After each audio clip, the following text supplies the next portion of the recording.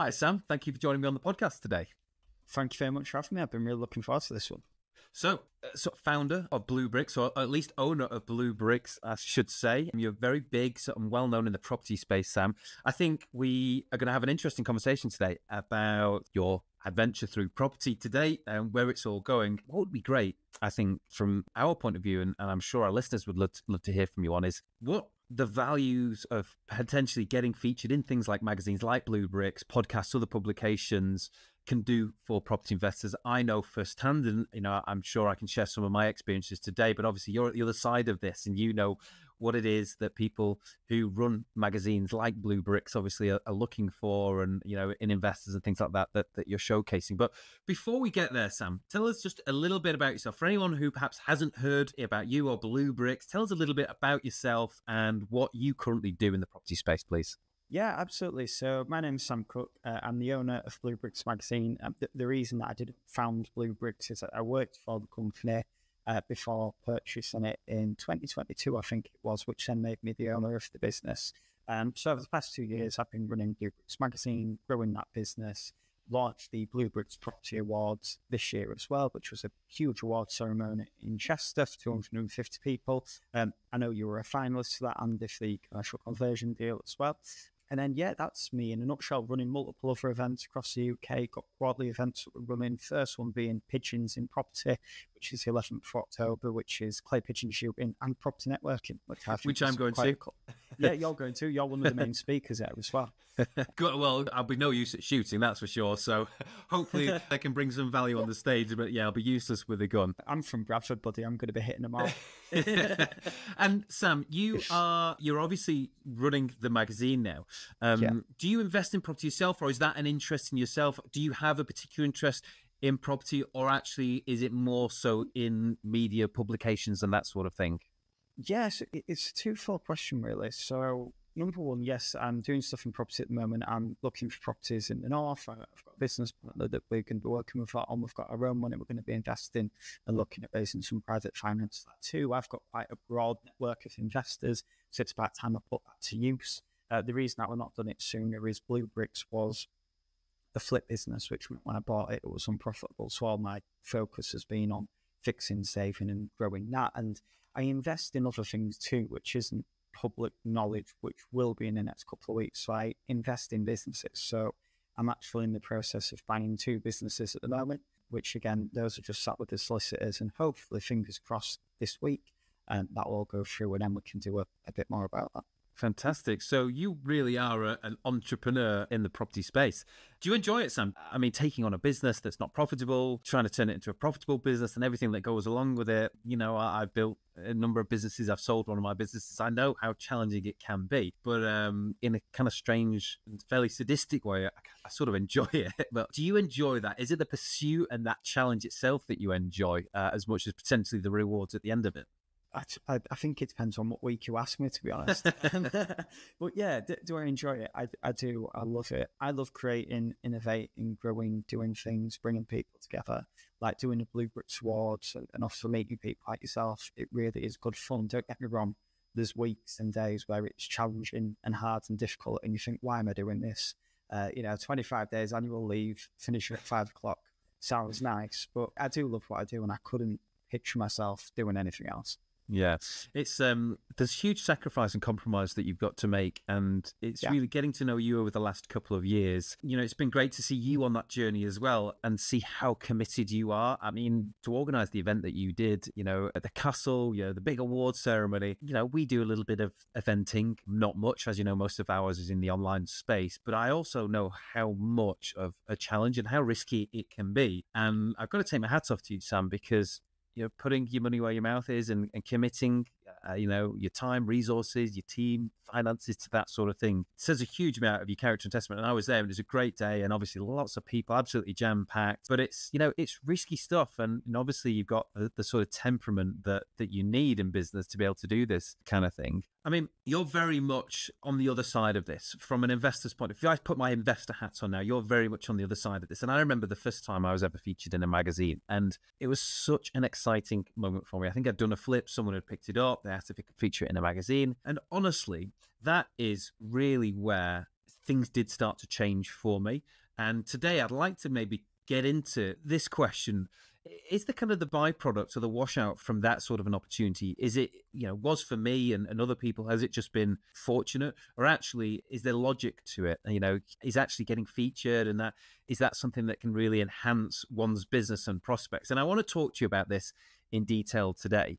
Before we get there though, you've got this, you sit in this really incredible position with, a lot of oversight on the market, what a lot of people are doing in different spaces, different places across the country, different strategies. What are your general thoughts on what you're seeing at the minute in terms of the types of investments that are working, things that are not working, the general consensus from investors and landlords? And obviously, we read the news, there's this exodus that, for buy to let, but actually you deal with a lot of people who are actually involved, and just interested to get your thoughts on what you're sort of seeing and feeling in the property market at the minute. Yeah, I think it's a really interesting time. There's been even more talks, and I know it's been talking for a while about this, but about surface accommodation, and potentially there being an Article 4 type piece of legislation that comes in that prohibits certain properties from being made into surface accommodation units, or at the very least you need planning permission.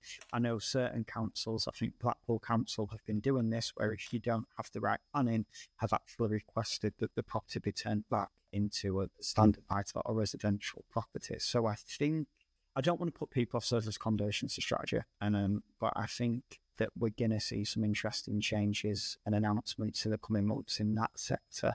What I am seeing work quite well is HMOs, particularly HMOs that range at professionals, more co-living approaches, a bit like what Caroline Patterson does, for example, and the guys at Be High Living, people that create needs, more kind of like communities inside their properties. I'm seeing that work really well from people, and people making some kind of good money from that. I think one thing that is going to become very popular is going to be commercial conversions through the use classes. It seems that the government and the councils are really pushing people to be recycling existing properties rather than building from the ground up. We've had BNG, Biodiversity Net Gain, come about this year, which has made it a little bit sticky for some new build developers. It's also meant that some sites aren't viable anymore. So I think we're also going to see a few new build developers move into the commercial conversion space. So that's what I kind of think is going to start happening. Interesting. I agree. It's an interesting time. We don't have a crystal ball. There are some changes afoot, some potentially good, some potentially bad. We've also got the Renters' Rights Bill, which is going to start washing its way through, which is, definitely going to impact all of us who are renting properties. I'm sure, like many things, there's ways to adapt, ways to actually get ahead of the curve. Talked about some of it on the show before. But interesting to hear you talk about these different strategies, and obviously great to hear you talk so positively about HMOs on the HMO podcast. I love HMOs. Well, so do we, and a lot of our listeners, Sam, a lot of people I work with, especially those at the earlier stages of their property business, often stifled by the challenges, the difficulty getting into the market or scaling up. Usually, big limitation is access to finance. Even when we can find the right deal or find a really good deal where we can potentially recycle lots of money out, we can create some really good numbers. It can be prohibitive if we don't have the funds. And for some of us, actually just finding those opportunities or getting access to enough of those opportunities, these are all the sorts of challenges that a lot of people out there, a lot of our listeners are facing with. And like I said, very briefly, I remember getting featured in a magazine for the very first time, probably back in 2015, so nearly 10 years ago. And I think I'm quite an extreme example of taking the idea of building my network with the intention to enhance my opportunities, deals, cash, and all that sort of stuff. Obviously now I've got a podcast, you share all sorts of things on various different channels and platforms and publications, and you run a magazine. So let's talk about what it is that you think can be so valuable for people, and investors, who are potentially trying to achieve those sorts of things. What sort of benefits can they actually get from being featured in these sorts of publications? Then maybe we'll come back around and actually talk about how we can potentially get featured and get people to take interest. But tell us first about what the opportunities can actually be from being featured in publications and so on. Yeah, so I'll talk about publications and actually broaden this out into podcasts, speaking at events, any kind of media, really. I think the main thing is positioning and trust. So, let's say you're an investor who's got £100,000 to invest. And, you know, you've met Darren at the networking event who's got a couple of posts on Facebook, is relatively active on Instagram, but you don't know him. He's not really got much background experience that you can see publicly. And then, you know, you've got someone like yourself who they meet who's got their own podcast, been on other people's podcasts, been featured in magazines, are speaking at events. That trust, that, you know, you can see that person, you can see that they're active. Clearly, if they're in a magazine, they've been vetted and they're active in the industry. It just gives that extra layer of kind of security to the investor to know that you are someone real and credible. And I think that's probably the biggest benefit that's perhaps overlooked. Do you think that as well as trust, it's things like, I think you might have mentioned credibility and opportunities to also demonstrate values such as integrity? Yes. Because I think that I've seen a number of people come into our industry. They're a little bit like seagulls. They come in, they flap around, make a lot of noise, squeal a lot, shit's everywhere. And then before you know it, they've left. And I think, like, being in this industry for quite a while, I can often see that. You see people coming in, making all this noise. All of a sudden, they're like the hottest thing since sliced bread, and then you don't hear anything. And then there are people that have just been there, like pieces of the furniture, you know, just names that you recognize and that you trust, and they haven't got a blemish on their professional record, but demonstrated obviously their integrity and transparency. Do you think that, you know, those sorts of values are important, and does getting featured in publications enhance the ability to do that? It's enhance your ability to kind of, I suppose, to demonstrate it. Yeah, to demonstrate. I think the problem that you've got with like social media is people have got an extremely short attention span. So unless you're going to write an absolute novel on Facebook that no one's going to read, it's quite hard to articulate who you are. So you might look at things like video. If you're one of these people that makes a lot of noise, one of the things they have in common is they're very good at creating short form content that's snappy, that's captivating. If you can do that, that's helpful. But if you're not very technical, perhaps not. Whereas with magazines, you know, if you've got 1,400 words, that's a really good place to showcase your personality, showcase your experience, showcase your values, really let people get to know you as a person. And I think there's something tangible about being in a physical magazine compared to just seeing a post on Facebook. Likewise with podcasts. When I write posts on Facebook, LinkedIn, whatever, you know, I'm trying to get a point across normally. So sometimes I can't really get who I am across within doing that. Whereas with a podcast, you know, you can hear my voice. We're talking about stuff that I'm doing, talking about Bluebricks, probably get a feel of who I am.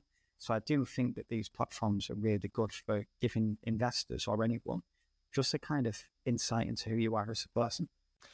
I think something to add to that as well, and this is certainly something that we have experienced with the podcast. The podcast, believe it or not, is coming up for 4 years old in October, which is insane. And actually what you get is an incredible set of data. And what you see with podcasts certainly is how loyal the listenership is. You could almost guess sort of tens, or at least at sort of the nearest 100, how many listeners you'll have month on month, because you've got that much data, because the audience comes back week in, week out. They're loyal and they're invested in what there is to discover, you know, in every episode. And I would imagine that with the way that magazines and subscriptions work, that sort of readership is similarly loyal. Is that the case, Sam? Yeah, absolutely. Yeah. I mean, it's so nice when the latest issue goes out that we're getting people tagging us in their stories, putting posts up and that kind of thing. And to the point, yeah, you're right, you can kind of guess who's doing that and who your avid fans are. So you do have some really powerful data, and we know who our readers are because we're doing surveys quite regularly. And because we run these events, we're actually shaking hands and meeting and having drinks with our readers too. Yeah. So we've got a good idea of our audience. And I think that's powerful because when you post to Facebook, you don't really know who's going to see it or if they're relevant. Exactly. Whereas with Bluebricks, for example, we know exactly who's reading the magazine. That was exactly my point, really. The readership, and in our case, the listenership, they're going out of their way. You know, they're making a concerted effort to go and spend some time, invest some of their precious time to read and learn and discover. And platforms like Instagram and Facebook and YouTube, you know, it's very, very different. Like you said, the attention span is very short. We're often flicking on and off those sorts of things, you know, quickly, you know, between doing other things that are occupying us.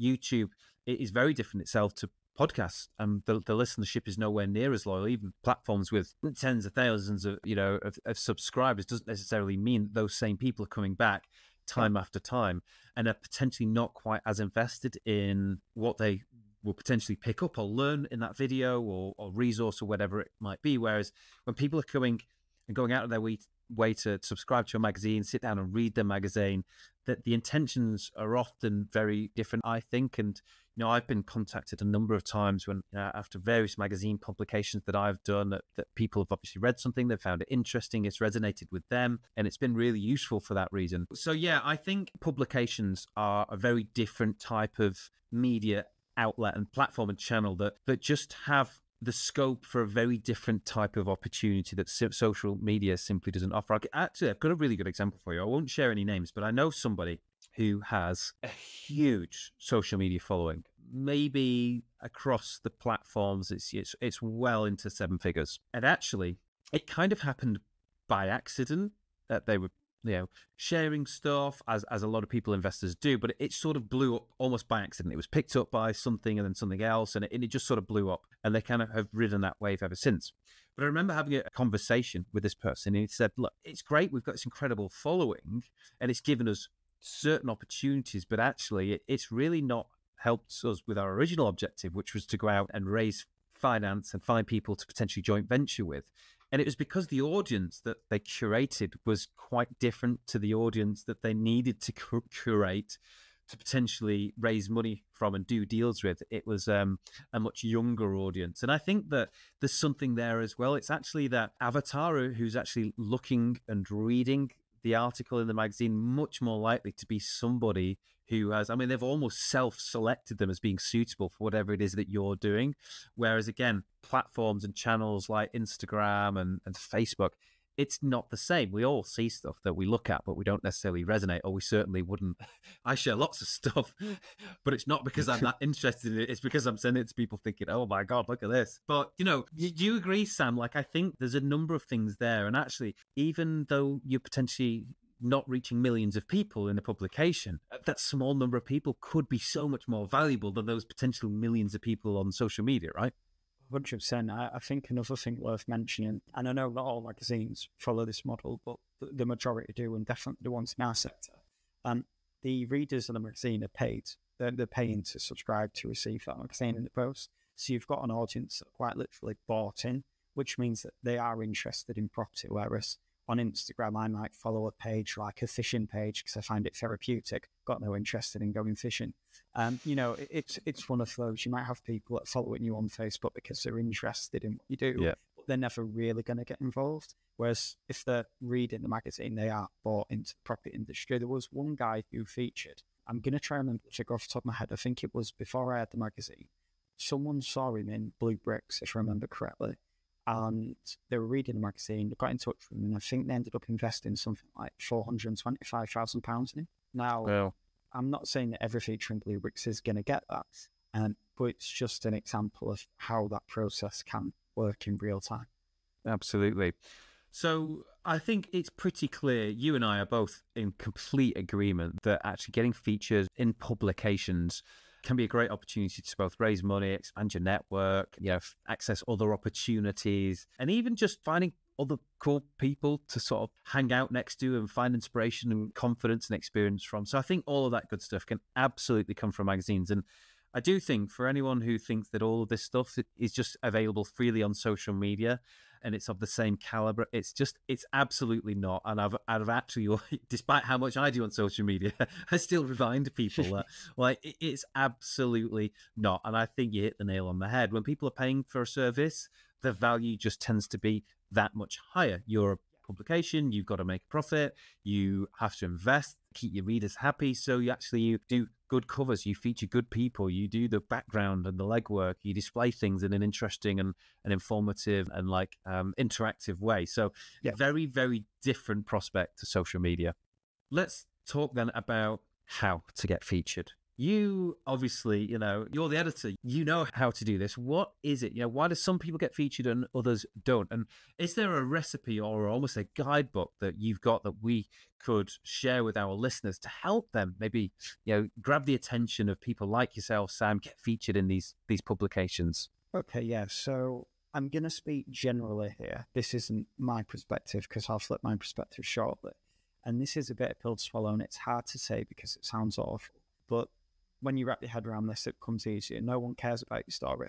And everyone's got a story that they think is interesting because your story is interesting to you. And, it might be an interesting story. And the reason I say that is so many people approach magazines, and not just magazines, like podcast hosts and anyone that's got a platform with, this is me, this is my story, it's all about me, me, me. And that's the wrong way around to do it. The best way to get in a magazine, on a podcast, to get on any kind of platform is to talk to the other person about what you can do for them and how you can help their listeners or their readers or their viewers. Because that's, for me, as the editor of a magazine, the people that pay me are my subscribers and advertisers. I want to please my readers. I want them to read the magazine and love the content and be actively engaged in it. So if you can approach me and tell me how me having you in the magazine is going to help my readers, I am very, very, very interested in having a conversation. If you can just approach and say, I think I've got an interesting story that I want to tell people, I'll probably hear you out because I'm me and I'm really interested in people. But most people will go, I'm not interested, I'm busy. So I think the key is to always think in the other person's interest. I'm nodding along because we get emails every single week. There's one in our in tray, at the minute it's Monday morning as we record this. Someone with, what they think is an interesting story, and they've sent some pictures over of a project, and actually the story's really not that unique in any way. And actually the project is certainly not unique in any way. And it's not to say that everything that we want to feature has to be incredibly unique. Yeah. But it very much screams, I want to be on the show because it sort of benefit me. And you're absolutely right. We're always looking for ways to.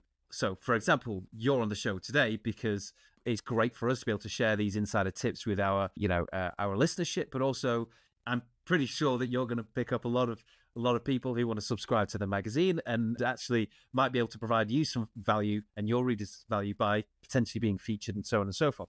And actually, you're going to do a masterclass going into a lot more detail about how to actually make sure you get noticed and get featured, which, so I completely get it. And I see it all the time. And actually, a lot of our guests will know this, but I'm constantly stalking people across all sorts of channels, and not just channels.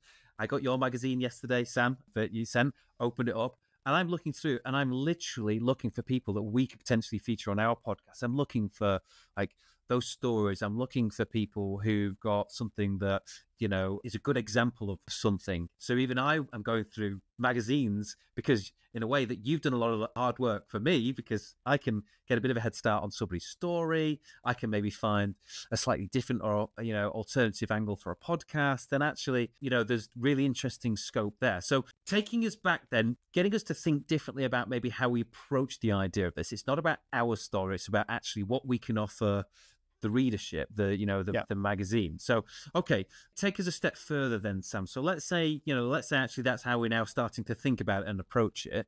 What do we do next? Okay, so what you do next is, if you can, try and find the editor.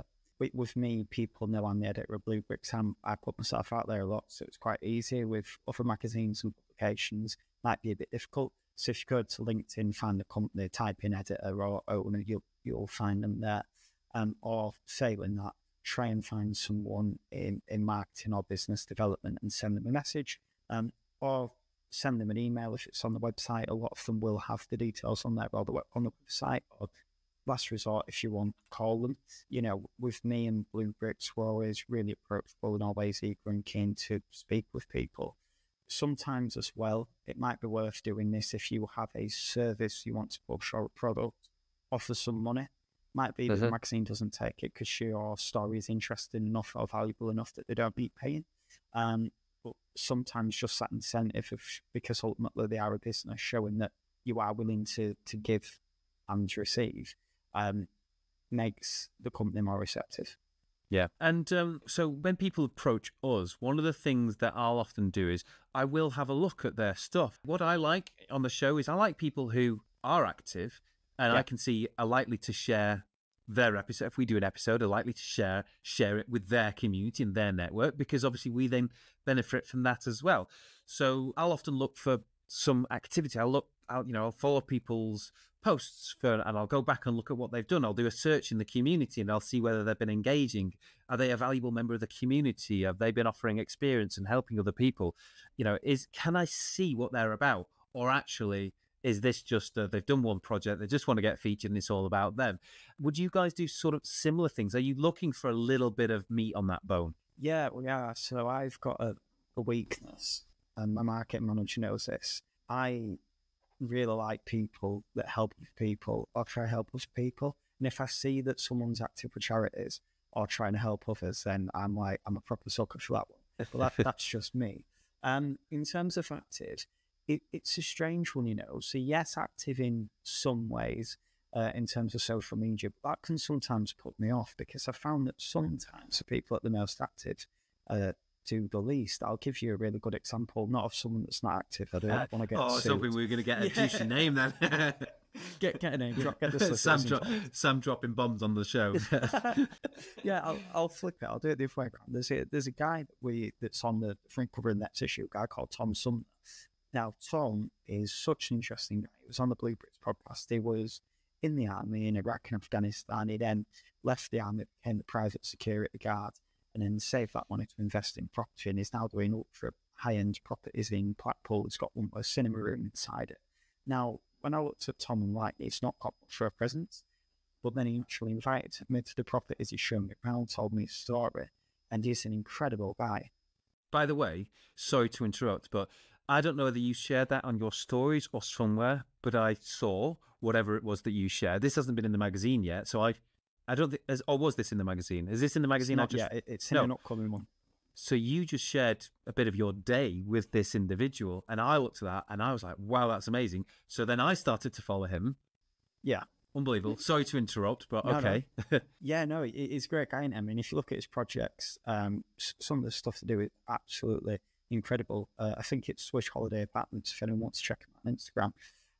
But that's just an example of someone who actually, when we looked online, couldn't see much. But then when we spoke to them, there's quite a lot there. So yeah, sometimes the active thing is a big thing. But I would say if you're someone that's quiet on social media, don't let that put you off. Providing you've got the credibility behind you that you can demonstrate that what you're saying is true, that's the important part. Yeah, I agree. Do you know that one of the things that is like a real ick for me is those people who are too noisy on social media, and it's coming over as a little bit disingenuous. A lot of talk, but you maybe can't see too much going on behind the scenes. I'm big on gut feelings. I like that gut feeling of speaking to somebody for the first time. Do we click? Do I feel like this person's honest, genuine, transparent?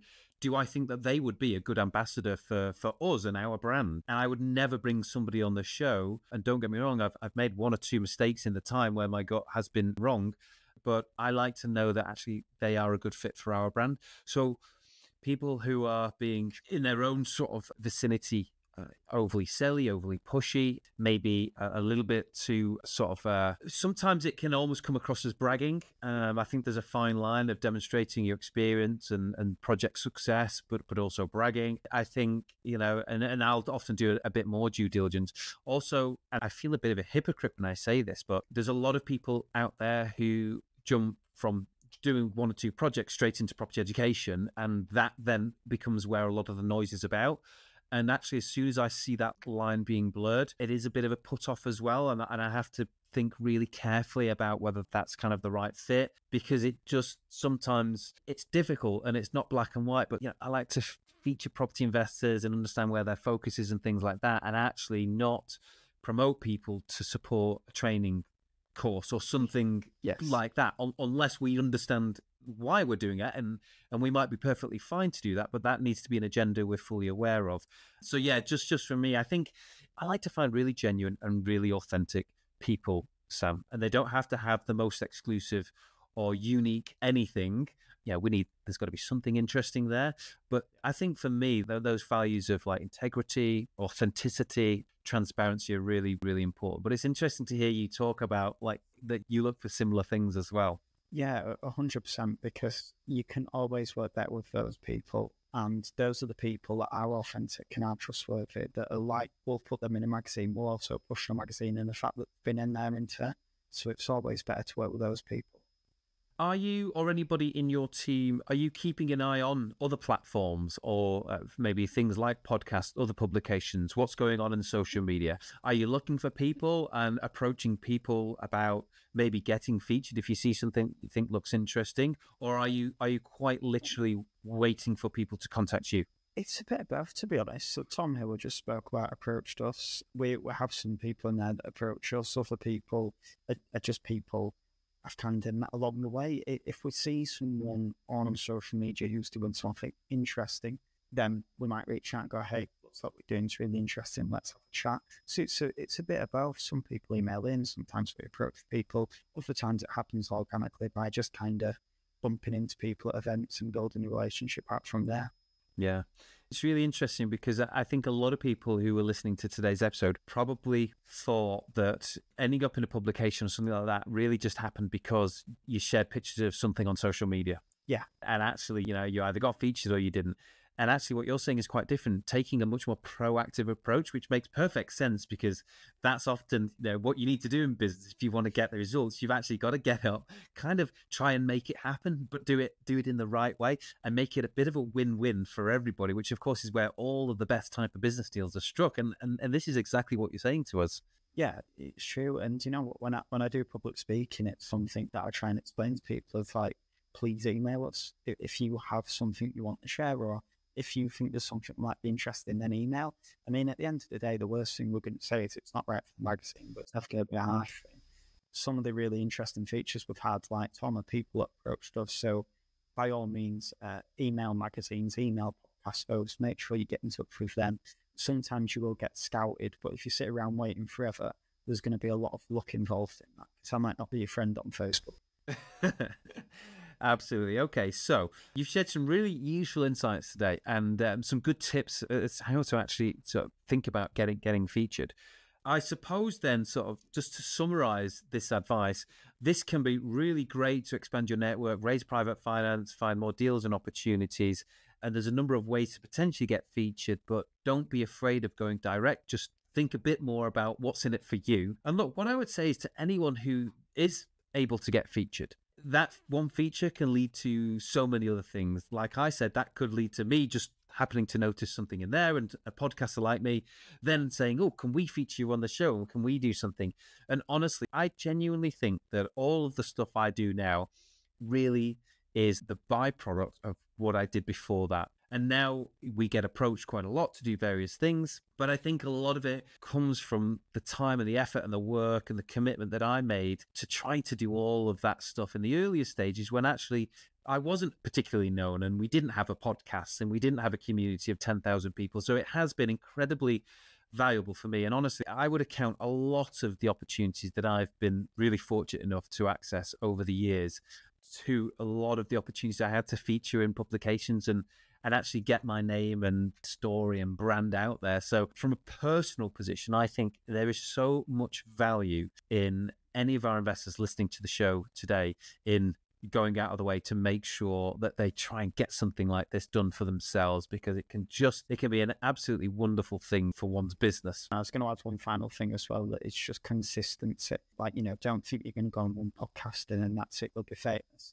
I think it's about just being omnipresent, being consistent, trying to get kind of where you can, everywhere you can, so that more and more people see you, because different platforms have different followings too.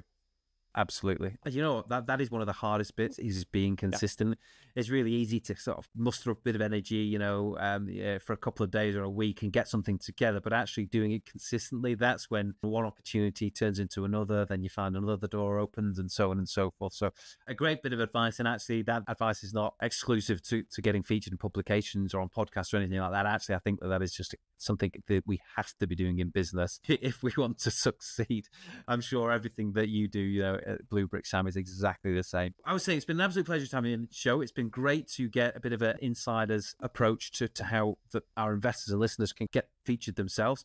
As I mentioned earlier, you are very kindly going to do a full masterclass on this and share your advice and experience in even more detail. So our listeners can keep an eye out for that inside the HMO roadmap coming soon. Sam, just remind us where, for anyone listening today who's thinking, you know what, I think there's something that I could do with Sam. I think I've got something that would be great that they and their listeners would really benefit from. How best to contact you? Okay, yeah, best way to contact me is email, so hi@bluebricksmagazine.com, and email that email and myself or the team will pick it up. If you've got some inquiry that you want to feature in the magazine, get in touch, let us know. Say that you've listened to this podcast, happy to have a conversation with anybody, don't let imposter syndrome get in the way. Secondly, Instagram, Blue Bricks Magazine, or for me, the place that I'm probably most active personally is LinkedIn, which is just my name, Sam Cooke. There is a soul singer called Sam Cooke. I'm not a singer. You will be able to differentiate us both quite easily. And if you're interested in Blue Bricks, if you go to bluebricksmagazine.com, we do a 3-month trial. So you can click join, won't cost you a penny, get a magazine posted to your door. If you enjoy it, great guns, stay subscribed. If not, we won't be offended, but we will never speak to you ever again. Absolute no-brainer. Can't say fairer than that. And Pigeons of Property. Let's tell the guys about Pigeons of Property, because I don't often come out of my own little bubble, and I am coming out for Pigeons and Property. I'm really glad you're speaking at that. Thank you. Yeah, so Pigeons and Property, I'm really proud of the name, is a networking event where we're going to be doing laser clay pigeon shooting, and we're going to have some speakers. So we've got yourself, Andy, who's talking about your experience in property and building a company that you can sell. We've got Hayley Andrews from Property Elevator speaking, and we've got Nick Thorpe speaking as well. So 3 really experienced people that are taken to the stage. The point is, your food's included, your drinks are included, it is networking, but it's just going to be fun. By having an experience of people, laughing people, making memories of people, you just build better relationships than you do sat at a table with a pint going, so how many HMOs do you have? So it's going to be a really fun day. So if you go to bluebricksmagazine.com, on the homepage, there's Pigeons and Property. We've got an early bird deal at the moment at £150, and that includes your food, drink, the laser clays itself, all your speakers and everything.